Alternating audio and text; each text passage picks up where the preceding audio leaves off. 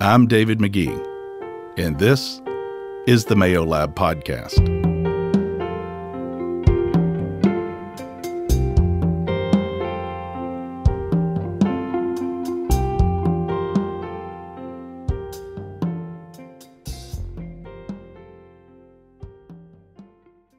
As we began the Mayo Lab Podcast, one of the most important aspects for us was not just basing our conversations around student and family well-being, talking about, say, specific substances or saying don't do substances. Our plan was to delve in, just like the fitness of the human requires the whole body.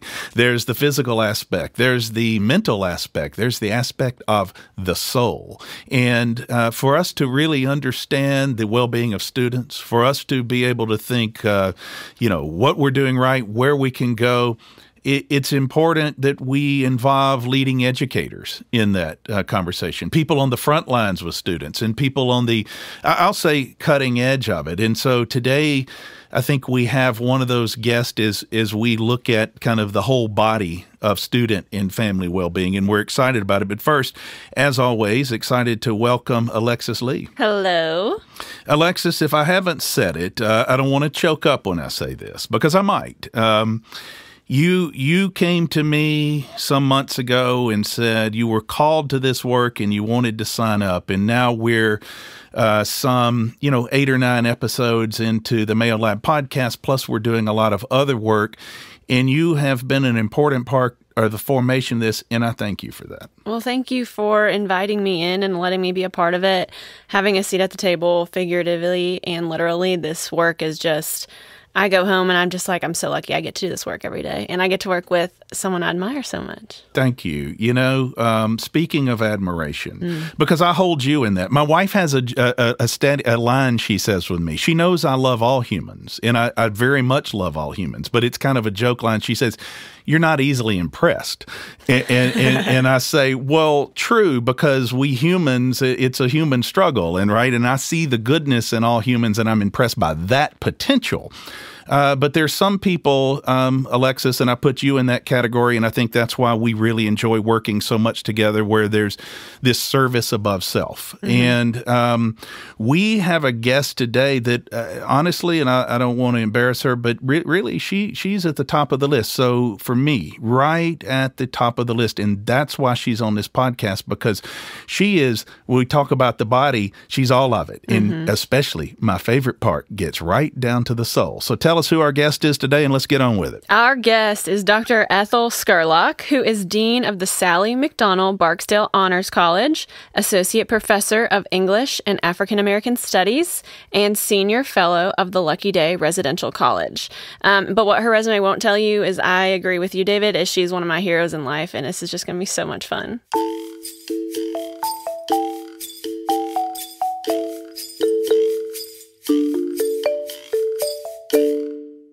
Dr. Ethel Scurlock, welcome to the Mayo Lab Podcast. Thank you for having me today. It's truly an honor to be here, to sit with you and to sit with Alexis. And I guess we just have a mutual admiration fan club going on. So it's truly an honor. So thank you for having me. Thank you. So before we get into specifics of students and working with that, I'm interested in listeners hearing about you, because your background fascinates me. You serve today as dean, I think, of one of the top academic student institutions in all of the country, our honors college here at the University of Mississippi. And that is such a vital role, because that honors college and its students excel in every way possible that it feels Ivy League to me in so many ways often, except we get to add that caring Mississippi touch. How did you get there? It's interesting because I'm not a person that pursues position at all. I pursue purpose. And so in no way was I ever looking to be a dean. In fact, people who know me well knew that one of my jobs, or one of my kind of dream things on campus, I wanted to be an associate dean where I helped build someone else's vision. So that was my kind of goal and my desire. Did a lot of work in honors because I love our honors program. It is one of the best honors programs in the country. To be able to deliver the kind of education we do without students having to pay additional fees is absolutely incredible. I think that what they get is such a rich experience. So I've long been invested in honors education at the University of Mississippi. I taught Honors 101 and 102, our foundational courses, for about 17 years. I also led faculty development of Honors 101 and 102. So I was doing a lot of behind-the-scenes work. I also worked with our admissions, and I was just committed to the work. I'm not a person that has to be out front doing the work. In fact, when our dean, Doug Sullivan Gonzalez, retired, I said that he was going to resign from that position. I was kind of mad at Doug. And so I called him up like, what are you doing? Like, no, this is not. We need you. So I truly was invested in supporting his vision, working to see how we could continue to enhance what he wanted.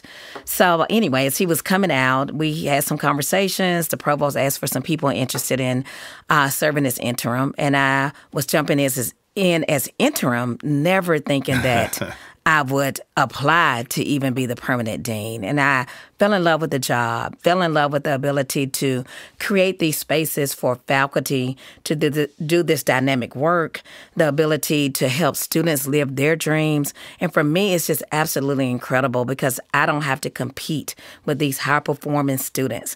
I don't have to insert myself into their situation in any kind of way. All I have to do is listen to them, what they want to do, how they want to do it, try to find people to help us make it happen for them, whether that's attaching them to a donor, attaching them to a faculty member, attaching them to the right administrators, or even connecting them to alumni who can help open doors for them. My job is to make great people even greater. Wow. And I couldn't find a better job to do. And when I wake up in the morning, I'm excited about how I can help somebody else and how I can serve this community, but in particular, serve our Honors College students at the University of Mississippi. No, that's incredible. And I love what you talk about listening to students, and I think that's such an important thing. And we're going to come back to that in a minute. But one thing I do want to add that I think listeners will be interested to know about you, that I don't want to save. You work. Sometimes I'm amazed at your schedule because you're busy, and I'm not sure how you juggle family, leadership of the Honors College, engaging with those students as you do, and on Sundays you are on the pulpit preaching. And so how in the world do you make all of that happen, and what is that about? Okay. Well, first of all, I always say everybody's busy, right? And nobody's busy is more important than anybody else is busy. Nobody's busy is more busy.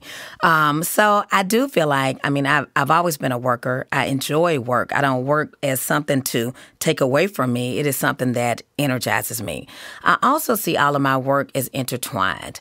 I feel like my calling, my mission, my purpose in life is to educate, to uplift, and to engage. So I'm educating, uplifting, and engaging as a professor in the classroom. I'm doing the same thing as an administrator, whether it's with the Honors College or with Lucky Day. I'm doing the same thing in the pulpit on Sunday morning. I have a good friend who many years ago wrote a book called The African American Sermon in the Literary Tradition. When he talks about the role of African American preaching, he says the African American preacher every Sunday morning has to get up and take a past history and connect it to the present of the people they're standing in front of, and then make it serviceable in a way that it empowers them for the future. And that's my paraphrasing of it. So that's what I do every Sunday morning. I'm reading the past, this historical, scriptural, religious, sacred text, trying to bring it to this everyday reality and using that to empower this community. And that's exactly what I do as a professor of literature. I take these old texts written in the 18th, 19th century, try to make it relevant to people sitting in front of me in the 21st century, and then I want them to hold on to it in a way that services them in the future. Like even today when I came in, talking to a student from 1996 saying that I still have these books. They still mean something to me. I want that work to come alive. And so it's not different work, even though it takes place in different spaces. Wow. Alexis, so first of all, like you could just drop the microphone on that one. You could walk on out of here. I'm going to think on that one for a long time because that's such power, and I agree with everything you say. Alexis, Dr. Scurlock was humble when she talked about she likes to, she's not seeking to stand in front. She just wants to serve and is very comfortable being behind the scenes. Except, by the way, those of us that have seen her lead from the stage, I've seen her bring the house down. She does what she just did to us and just makes everyone speechless. You walk out and you're going to think about it for the rest of the day, probably month, of just you lead so well from the front and the back. And I think when you lead from the back, for me, it's even stronger and you come out even more. And I know that's something I've taken with me because I've had the pleasure to work with you since 2019 when I started with Ole Miss Women's Council, and that opportunity to learn from you and see what you did and the passion you have for the university and how important that is has translated with me forward. And I mean, even all your faith too. So much of our, I think the one thing, we share a lot of things, I believe. In one, Dr. Scurlock, is what you speak of is a purpose. You have a purpose. You were called to it. And that's very much my journey. And I have the same thing. And I know Alexis speaks of the same. We know in human happiness, we know in human joy that having a purpose is such an important part of it. Yes.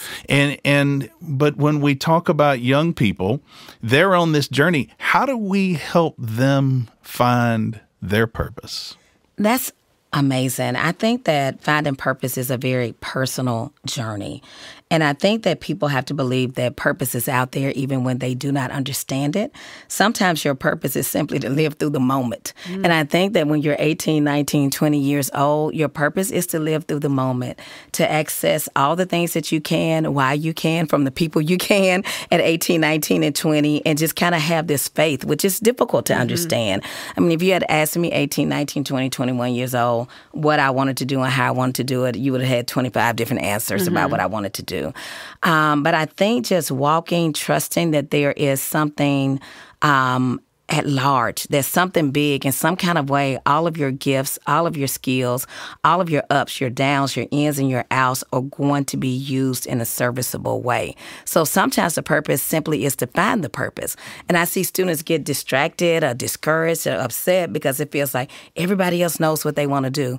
But even the ones that look like they know what they want to do often don't know what they want to do, or they don't understand the depth of the calling. So when you're in school, especially for my students who are high-performance students in the classroom, when you're sitting there beside someone who said since they were in the first grade they want to be a doctor, and now they're in the pre-med track, and they're already pre-accepted to medical school, and here you are reading books in English, like, how do you compare yourself? It can be really deflating.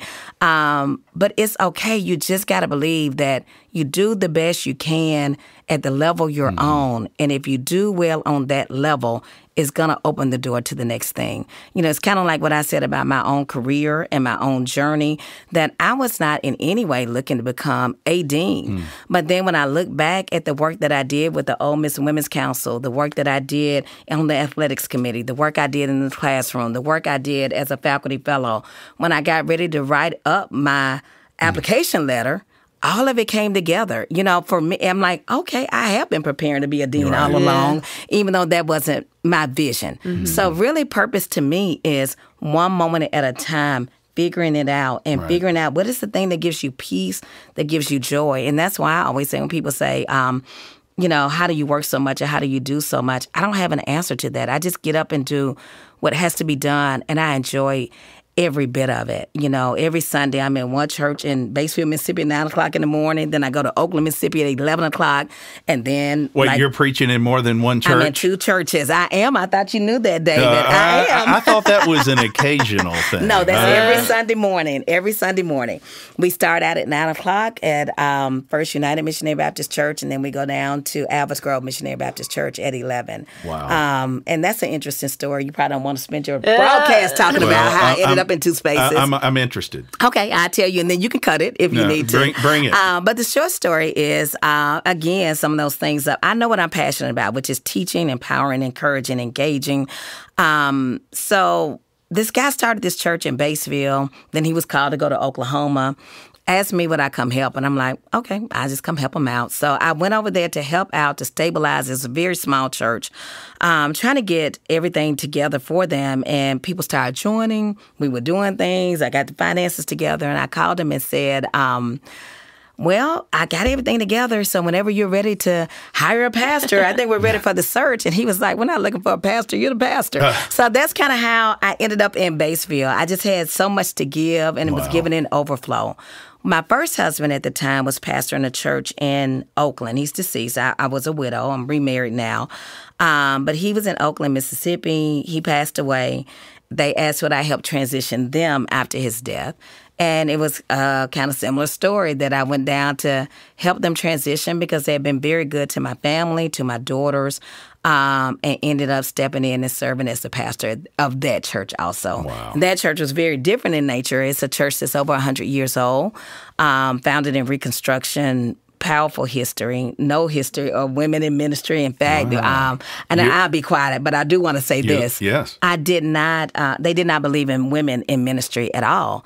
And so are you the first? I'm the first. In fact, when my husband was alive, I wouldn't even go in the pulpit. I would sit because they didn't believe in women in ministry. Wow. So I would just sit in the audience and say amen and wear shiny clothes, look shiny and smile real big and pet on the babies. So that was my job. They did not believe in female ministers, and now here I am as their pastor. So life is good. It brings you to those moments, and you just keep living. I went from being licensed to preach in Ohio, moving to Mississippi, where nobody believed in female ministers in the Baptist tradition, and now to pastor 2 churches. It's something bigger than me at work. And I think it's at work for everybody. It's not just me. It's nothing special about me. And you make a great point. And as you're talking about your journey, I keep going back to what you were saying in regard to students about how you try to help them think, they keep moving through those moments and keep doing their work and have that's kind of what faith empowers you to do, I think, a lot of times. And it doesn't mean you're just going to get what you want in that moment or it's going to go exactly like you want. What you're speaking of is resilience. Yes. And so many times the resilience is the empowering element of all of that can pay great dividends when you least expect it. I love that. And I think that we have to do better about kind of sharing that those narratives are not narratives that are straight, that they are up and down, and we make a lot of mistakes, and we have a lot of crying nights and a lot of midnight hour things. I always say and I don't know how spiritual you want to be or not want to be, but we love to quote the scripture that says, weeping may endure for a night, but joy comes in the morning. But the question is, how long is the night? Sometimes the night is for months. Sometimes it's for years. And, sometimes it feels like you can't get out of that situation. And we need to be more honest about that. When people celebrate where we have arrived, we need to be honest about what it took and how many tears and how many struggles and how many failures and how many doubts we had along the way. And that's one of the challenges of students who grow up or young people who grow up with this social media emphasis. And I don't consider social media fake. Right. I feel like it just emphasizes the highlight reel. It might look might look a little easy. Yeah. Because when you talk about submitting your resume and you decide, okay, well, I will apply for this job, and you have this body of work, the resume, kind of like the social media, doesn't always, in that curated form, allow for everything that happened in between. You talked about being widowed. What we know is you may have arrived at that point, but just like me on my journey, people say, that's amazing where you've gotten. I'm like, yeah, it was a long, hard crawl. That night was long. It was that long. night was long, and I think that with students and even sometimes their parents is helping them understand that it doesn't always feel great, but that is the human experience of how we get to joy. That's how we get to that destination, is really learning that resilience and enduring that, and to be able to stand on the mountaintop, I love what you're saying of like in the Psalm 23, it says like through the valley of the shadow of death. It's like through it. You're not going to stay there in a way. And I remember I was talking to my counselor at one point, and I was like, I just wish the highs weren't so high and the lows weren't so low. Oh, I love And then that. she was like, if you're looking for the middle ground, if you look at a heartbeat, you flatline if you just stay in the middle. Like you don't live. Wow. And I always just keep that in my head of like, it's a heartbeat. It's a through. It's going to keep moving. You keep moving forward. I love that analogy. I'm going to use that Sunday. Thank you. Oh, Alexis just made her way to the pulpit.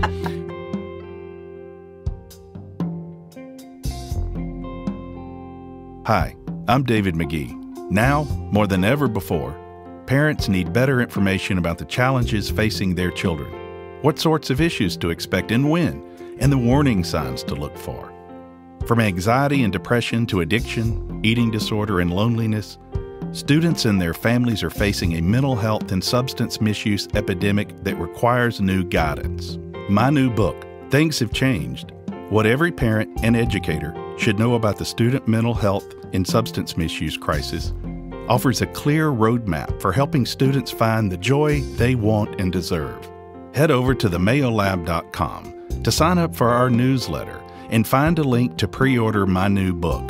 And everyone who signs up for our newsletter and pre-orders a copy of Things Have Changed will receive a digital copy of my expanded student toolbox. Visit themayolab.com today. You are listening to the Mayo Lab podcast with David McGee. Now, back to the episode. Alexis, I'm dating myself because what I'm about to say is to sound like the old guy sitting here to say when we were young, but I'm going to say that. Back when I was young, there were plenty of pressures. They were self-applied, I think, that I certainly felt pressure to perform and excel because that's what you do as a young person. You're told to behave, to go to school, to do activities like sports or whatever and do well. Where I sound like an old person is, I promise you, things have changed. What young people feel as pressure today is so much more intense and at times I think unfair. They share with us that, they feel they're not sure they can earn the money their parents earn or buy the car that they were given or even afford a college education. And they have to, if they're playing sports or activities, they're expected to be the best and they're supposed to make A's. And I don't know where this goes, but it seems like a lot of pressure has mounted on teens and students today like never before. I think it really has. And I know, I'll speak from experience. When I was in college, I was on a volleyball scholarship here. And so there was a lot of you have to perform in school, but you also have to do all these other things to be on the team and to be a part of it. And so when I was in college, though, even I had classmates that were talking about their parents only gave them 4 years to finish their college degree. And, whether that was you finished with an actual degree you signed up for or you just finished with a bunch of credits and you didn't really have a degree, you had 4 years. And I think it's even gotten heightened to this point. Dr. Scurlock, and I know you work with students a lot and probably can speak to this better, of the pressure students feel to be successful in college and get a degree has escalated. I agree. I think the pressure comes from a lot of different directions. So as you began to speak about some of the economic pressures, the costs are astronomical. And I don't think there's anything that we can do about that. I don't think it's turning back. And so when I was in school, people could get a part-time job and put themselves through school. The economy does not uphold that. The cost of tuition is so much more than what most people are making as a salary, full-time with multiple degrees. So it just does not uphold that. And that economic pressure is a lot. People feel like if I'm going to invest this much, I want it to pay off. The other pressure that I think parents don't often think about and understand is that there's been a big shift in what it means for students to go to college. Number one, there is information coming at them in a very different way, very rapid kind of movement of information. So it wasn't many years ago, 25 years ago, where if you wanted to do a research paper, you went to the library, you went to the card catalog, you got a card and you went and physically found this information. And now it's changing on a daily basis. There is a different pressure. The other pressure that's very different is even in terms of when I was in school, we had a Tuesday, Thursday class and a Monday, Wednesday, and Friday class. If I had a paper due in my English class that met Tuesday and Thursday, I would write my paper out and I would bring it to class on Thursday. Like, there was no way that I could miss that deadline. Now your Tuesday, Thursday class may say your paper's due Sunday night. Then your Monday, Wednesday, and Friday is saying it's due Wednesday morning. Like, the times, the way things come at you nonstop, there's never a break. That's real for our students. And so to make a joke out of it, or to take it lightly, that they're under pressure, I think really is a disservice and really means that we're not taking an honest and sincere look at how the world has changed for young adults today. And you right there just hit on something so important, Dr. Scurlock. When I talk to college students around the country and when I talk to high school students, they talk about being overwhelmed. Yes. They feel overwhelmed by the schedule. And I have learned that some of the high schools, so a lot of what we do in the William McGee Institute for Student Wellbeing and the Mayo Lab within that is try to get into schools. You know, I'm in a lot of schools throughout the country. I get to meet with a lot of students and parents and listen and learn, and we're trying to bring it back in so we can think what we can curate and help spit back out and engage others. You just put your finger on, I think, one of the key elements, which is how the schedule has changed in a bit of a chaotic way, and I think the rest of us parents and educators maybe don't realize that impact. Where I'm seeing some positive results are schools that have decided to really think about how to emphasize teaching calendaring better. When freshmen arrive, I often tell them, parents say, or freshmen, hey, what's one piece of advice? And I'll say, learn, you know, that calendar on your smartphone, learn how to use that. Absolutely. And they will laugh, but I say that thing will save you. And it also can transform you. And so in some of our schools work, we're beginning to think about, you know, sharing with others and maybe bringing others to the table around how to engage around creating perhaps some kind of interactive calendar.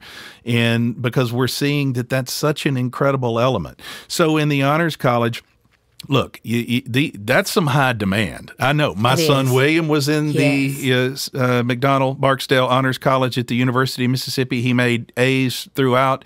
He had a phenomenal experience. I was always amazed at how deep his education was. I was always amazed at the rigor of it. So, when a student comes in and starts this program, I mean, what kind of messaging do you guys try to send to them? Is like, here's what you're embarking upon, and here's how we'll navigate this together. You know, I have to be honest to say I'm not sure that we fully navigate that well in terms of how we welcome our students on campus.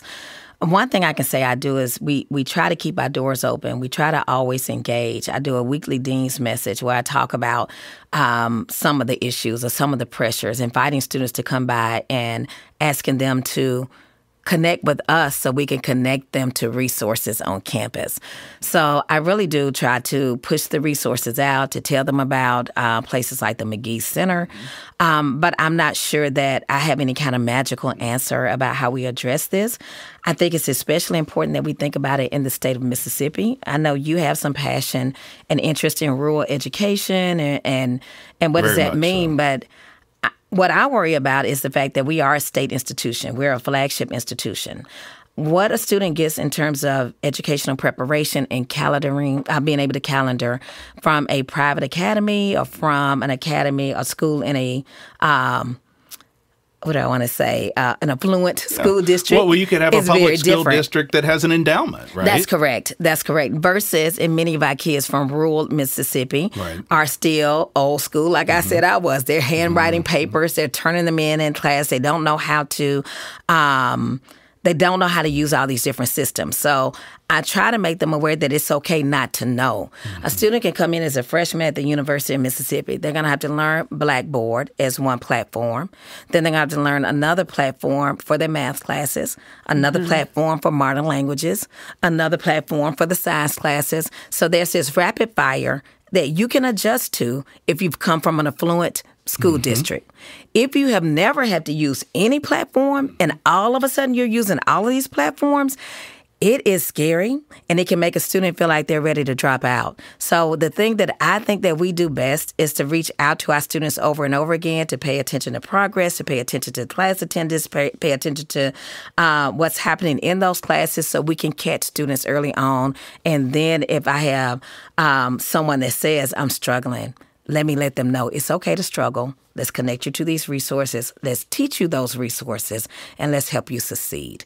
And that's been one of my challenges in Lucky Day and in Honors College, to make sure students know when they come into my office, they're not coming in there for punishment or because you failed. We're coming because we want to help you create a success plan. As they might say in the congregation, amen. Amen to that. I do feel strongly about creating access and equity and all for education. You can look even in our region. We're based at the University of Mississippi, and in our region we have regions like the Mississippi Delta. There's not far away the Alabama Black Belt. And actually, if you go traverse throughout this country, there are deserts all over in pockets. And that my daughter told me when she arrived at the university, she said, you know, by the time I came up and then went through nursing school, also, I was prepared because I had those advantages. I was taught how to study. I was taught how to use Blackboard. So she says I didn't have a cold start there. And she really articulated that well and helped me understand. I have dreams. You know, you think about the it'd be fun to when you think about the capacity of students you have in the Honors College, and we'll just take the Mississippi Delta or areas of underserved students as a, you know, it's very exciting to think about potential collaboration, because what I love to do, and you said it early on, so I know it's what you love to do, listening to students is the magic. What I always say, they have a lot of the answers. And I think that if we can deepen you know, our engaging with students to help us solve these problems. I led a seminar once over in the Delta region. I was involved with Mississippi Today, the nonprofit news organization, just as they were getting organized, and I went through this listening session. And we invited young people through the Delta region to come to this listening session. We're just listening. I'm just facilitating. I wish I could tell you this was my idea. It was their idea. Wow. Because they began to talk about how we are talented, but we don't get the resources to help us understand our capacity. They said, you know, what if somebody taught us in high school filmmaking? We could be great filmmakers. And that's a burgeoning business right now, and it's very hot. I was in Baltimore recently, and I looked at a well-funded school, and they are teaching craft woodworking. And somebody else is showing me beekeeping, which, by the way, in this era, see, I like that, right? Beekeeping, which is a highly profitable craft business. Yes. It is very good for the environment, which, for example, in an ag area like the Mississippi Delta fits it so well. I'm like, we need to be teaching students how to sell honey and beekeep. And we can all laugh, except what a beautiful, amazing business. And I think getting all of us around, getting young people around the table in these types of solutions, because these were not my ideas. Wow. These were not my ideas. These came from young people. So that listening, and I think it really is the gateway to opportunity there. So in your work, like what is because you did come through the resume, so to speak, whereas you talked about it, the resilience along the way, and it wasn't easy, but now you are Dean of the Honors College. You are preaching twice on Sunday, and you do have a family. Once you do achieve some things, how do you manage yourself in that? Wow. How are you doing in that? I don't know how I manage myself. So one of the things I should have said earlier when we talk about how I do everything, I do have good teams around me, starting with my family team, then the staff members I work with. So I don't have to do everything by myself. Managing myself requires doctor's visits to make sure that I'm doing the right things in terms of my health. Also doing a lot of escape. And I will have to say my husband is a great partner and friend. I'm so thankful I married him in this season. He's a country man from Charleston, Mississippi, and he likes country things. All right. And so he likes to do things like get in ATVs. We get on side-by-sides and four-wheelers and ride in the mud. And that allows me to get away, have a good time, not think about having to be an academic, not having to service anybody. And one thing about this work, when you do work that's in front of people, people don't allow you the opportunity to be off. So I can be in Walmart and somebody would say, I've been looking for you. And they want to tell me their problems or what they need or what their child needs. And I'm going to stop and I'm going to listen. Because that's you. You that's can't me. turn it off. Yeah, and that's our job, right? So I do that. But if I'm out there in the mud having a good time, nobody could bother me. So that's a very big part of my identity now, being able to get out, walk, do the mud, and really stay on top of my health. I will say that I've had moments where I was so busy serving other people, I did not serve myself. But we know it's cliche, but it's true that if I don't serve myself, I won't be around to serve anybody else. And I started doing that in increments, even with my children at a very young age, to say, because I do work Sunday through Friday, I stopped doing Saturday engagements. No matter how good the engagement was, I had to learn that I couldn't be at every engagement. So Friday night is date night with my husband. And when my children were at home, that was their day, whatever they want to do. But they would sit around in their pajamas or go shopping or whatever. I just had to have that time for them. And when I'm off on Sunday, when I finish that second sermon, I'm off. Yeah. I mean, I am off for real. So, hey, 2 sermons in a row, I would be exhausted. And I am. I'm absolutely off. I'm about to go hang out with family and have a good time and be myself. So those are some of the things I do. I don't know. That might be, Alexis, a lot of wisdom has been imparted so far. That might be number one. The most important thing we can do for ourselves often is learn the word no. Yeah. And it starts with saying no to others, but it also is foundationally saying no to ourselves, because we want to be pleasers and we want to be yes people. I'm very impressed that you can draw that line, because when you are a people person, so-called, it's not that easy. Yes. What advice do you have for students? Because I know when I talk to students and I say, take time for yourself, time block, self-care time, and their fear is, but I'm missing out on all these things my friends are doing, or I'm missing out on an experience. What advice would you give to students specifically as they're trying to stand up those barriers? Oh, I think it's bigger than any piece of advice I could give. They talk about FOMO, fear of missing out. But most things that you're going to miss out on, you'll get another opportunity to do. Like if you miss, especially if you're at Ole Miss, if you miss one party, it's another one that same night. There's another one that coming. Same night, there's another one. So, I mean, it's not like you're not going to have another opportunity to be in a party. We have so many organizations. If you don't take that leadership position, I promise there's another one that needs you. Really just believing that you can't do everything and do everything well. Like, you have to make some decisions about what you really want to do. And I don't know how to fix that. I mean, for example, many of our students are professional box checkers, right? That's how they got to where they are. They learned how to be, I had a student tell me, like, for every organization, they were the vice president because they didn't want to be the president, because the president had to do all the work and they knew vice president still looked good. So, I mean, they are savvy about accepting all these different obligations. So, I think the pressure is for real. I also think that they have to believe if they whittle down and choose to do the things that they do and do those things well, deeper is often better than being wider. I just like to go deep into what I do. So again, even though I said I'm in these different locations, it's the same thing. Right. So I'm always going deeper and always trying to figure out how to do what I do. So I took, for example, my father was a pastor, and my mom always wanted church musicians for children.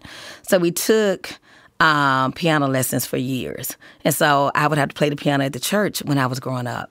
But I'm an awful piano player. I'm awful. I can play about 8 hymns, and I might mess up in the middle of those 8. So I'm awful. So on Sunday morning, am I going to spend my time over here on the piano just to say I did it. Just to check a box. And yeah, check my box and broaden my resume to say not only am I a pastor, I'm also a church musician. So I could, but would it be useful for anybody? It would not. It would take away from the thing I'm really called to do, and it would take away from the broader service. So I encourage students to find the thing that you really do and focus on those things and do them well. And it's okay to say no. Like you'll have another opportunity to say yes.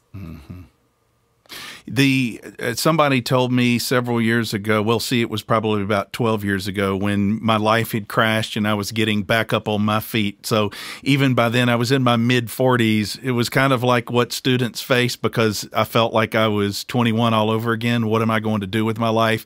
I'm starting anew. And I remember getting some advice, because I had been doing that. I was building a resume of I've done this and I have done that, and I was checking boxes, and it felt like running the proverbial hamster wheel. Wow. And somebody I respected as a friend and in business, they said, you know what? You've got some talent, and what you ought to think about is about just what 2 or 3 things can you accomplish in a year. They said if you could do 2 or 3 things with that talent really well, it will far outshadow what you can do trying to prove you're everything. And I think that goes back to your organ playing. What's the point? Right. What's the point? Did you feel pressure from your mother to see that all the way through, or was that? I did. I mean, she kept us in lessons, and we had to go. We had to take lessons. We had to show up. And I grew up in a rural church, so if the musician didn't show up, we were doing it. So yeah, we saw it through as much as she could force us to. And once I hit college, you were that was over with. That was over with. Yes, it was over with. The moral of that story, and there's an important moral, is that our parents aren't wrong for trying to give us exposure to things. And so I'm not suggesting that, but at the end of the day, what we have to remember about young people is they are going to go where they are going to go. I love that. And I appreciate the discipline. You know, even my mom made us take ballet lessons. You can look at me and tell that was not a good idea. But I was doing ballet and tap and all these different things. They taught discipline. They taught how to stick to things. They taught me even how to fail, how to do things not well, how to not be at the top of something and cheer other people on. It's okay not to be the best at everything. It's okay to be the worst one in the class and stay in the class and do what you're supposed to do, and then celebrate the ones who do it really, really well. So I mean, every lesson, I think, every opportunity, every engagement is an opportunity to learn something about what your purpose is on this planet and something about what your purpose is not on this planet. Well, and I think that is the magic, right? Alexis here is we talk a lot about management, about how we find our place and or what our calling is in being able to say no. And you know, I think one thing I appreciate, Alexis, is we talk often about what we're not good at. And we are not all good at everything. I myself, I always say, don't ask me to teach algebra. Do not ask me. If you want don't me ask me to take an algebra test. Don't ask me to take an algebra test either. I did pass it, but it was not pretty. But that's okay. That's okay. And it does take some humility, though, and it took me really deepening the learning about myself that at times I needed to spend more time focusing on really what I'm not good at, so I can just let that go and or let it be a learning lesson. You know, and be able to parlay it into strengths. And I think with young people in particular, and it's a good lesson for parents and all, is like it's not helping them empower themselves with that freedom to not be all things. And that's such an important message that you are all talking about is you don't have to be all things, and there's real freedom once you let it go. There is. And I was just reading and taking some assessments, learning about myself and how I work well in work and my skills, and it was talking about there's some areas that are not my strengths, and it said if you spend too much time in them, that's how you feel burnt out. That's how you lose joy and passion and purpose. And I want that to be something students learn more and lean into more, to understand it's not your strength. God didn't give you that. You're not supposed. You have so many other strengths. You can lean into those, but if you try and fit this square weakness into a round strength hole, it's going to force more pressure on you. It's going to force uncomfortability. And I know when I was in a season of burnout, I look at my weakness or the, things I was not gifted at, and that's all I was doing. Wow. I wasn't giving myself space or time to do the things I am really disciplined at because I was trying to make these strengths or weaknesses more strengths. And sometimes, Alexis, that is powerful. Yeah. And sometimes, Alexis, well-meaning parents, hear me. You mean well. You love your child. You want from them so much to be what you want. And what you just said, Alexis, one of the most important things, any parent listening today, if you could just take a moment, even if it requires having them take a formal test. Though as a teen, their personalities will morph and change. They're not all set.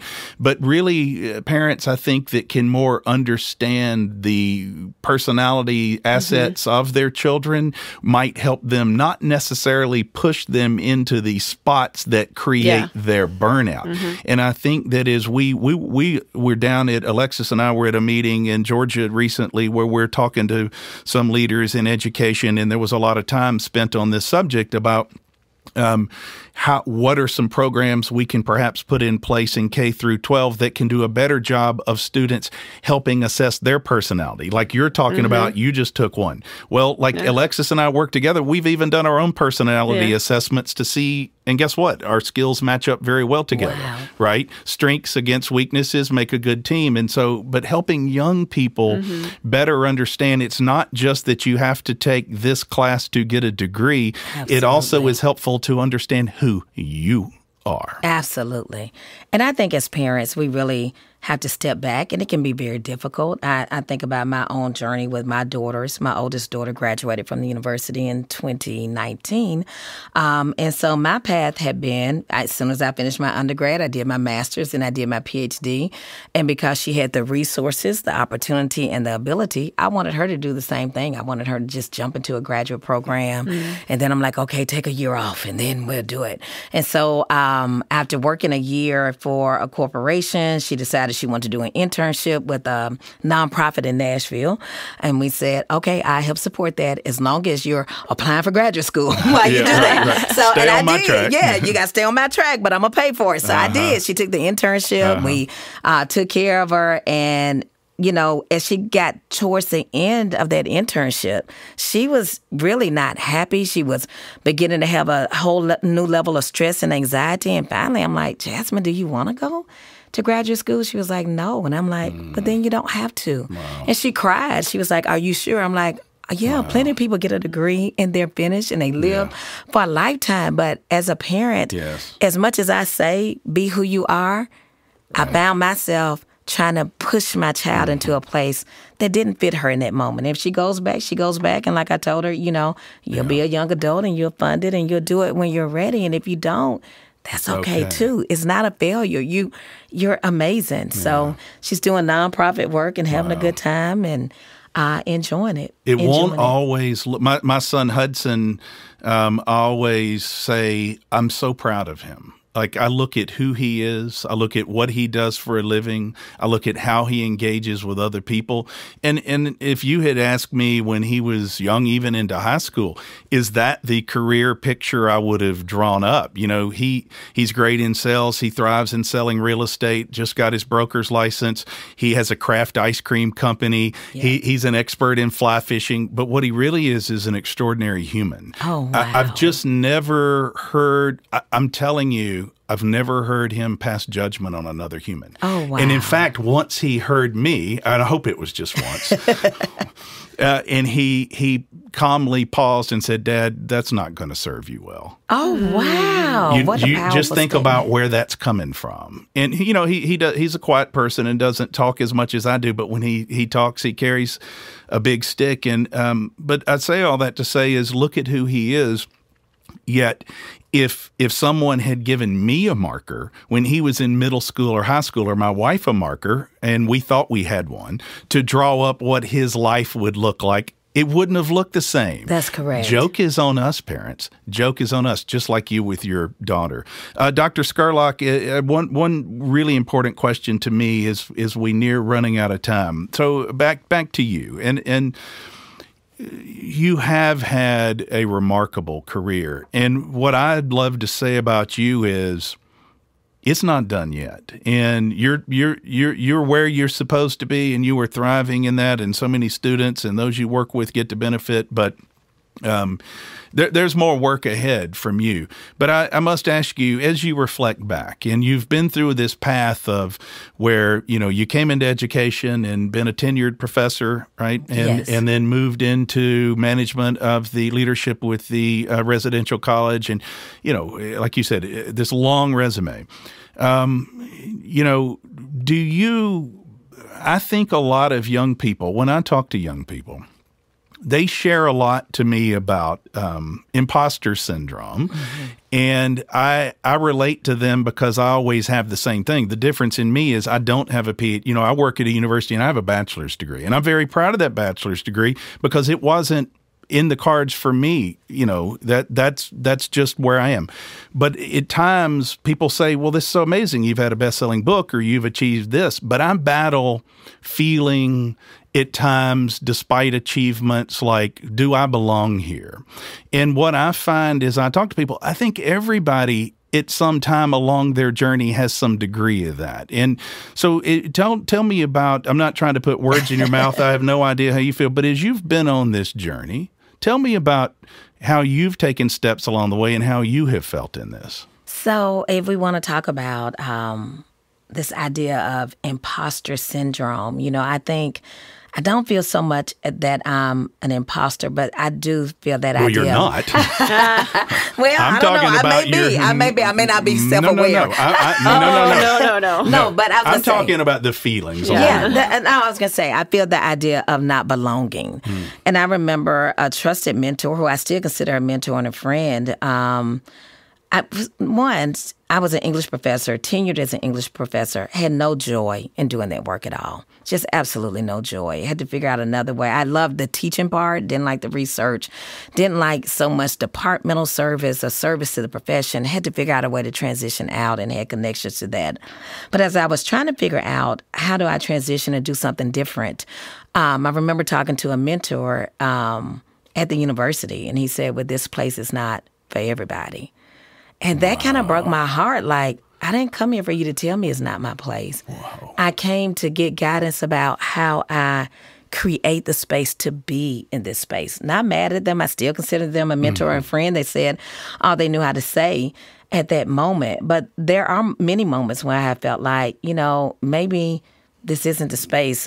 Maybe, as a female or maybe as an African American, that maybe I'm trying to push the envelope too much. But when I feel that, I just kind of try to talk back to it, David. That's all I can say. But I think there are a lot of things that make you feel that way. I think about even serving on the athletics committee. I had the opportunity to serve on a search committee that hired one of our athletics directors in the past and that hired one of our football coaches.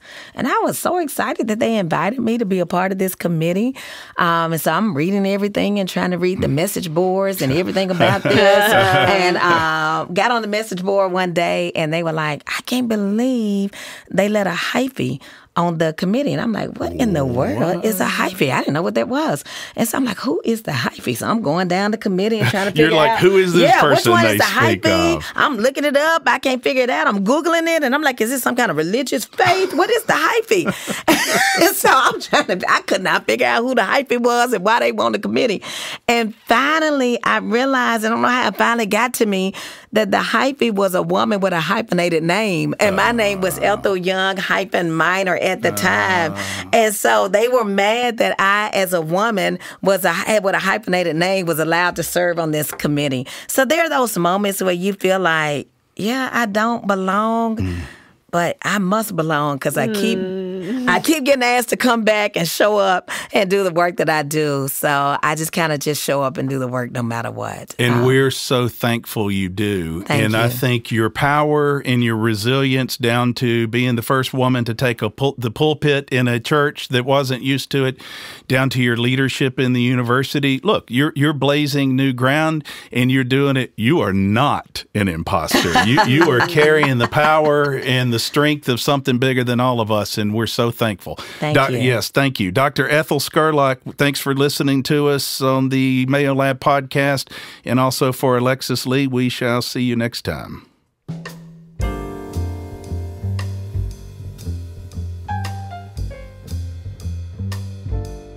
Thank you for joining us on this episode of the Mayo Lab Podcast.